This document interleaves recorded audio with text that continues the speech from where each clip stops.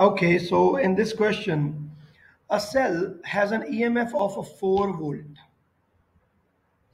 and an internal resistance of 2 ohm. There is no resistance that is shown here, so that is why I have added another resistance in series with it, that is 2 ohm.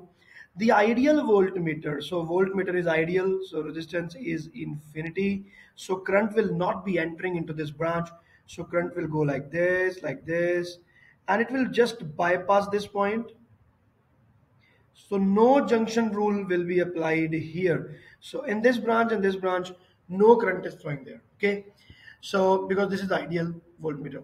Now this reads 3.2 volt. So the voltage across this is given as 3.2 volt.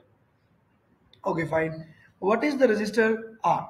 We have to find the value of R. Fine. So there will be a current I that will be passing through it, and current I will move like this. Okay, fine.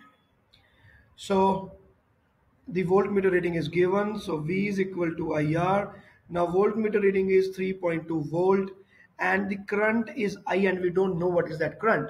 And the resistance, we don't know even this resistance R. So let us say this resistance is capital R and the battery is given as 4 volt and the resistance is 2 internal resistance. So I can always say that current will be given by the voltage of the battery divided by R equivalent into R is equal to 3.2. So 3.2 is equal to voltage 4, resistance R is unknown, and the internal resistor, sorry, and the internal resistance is 2. I hope that you understand this.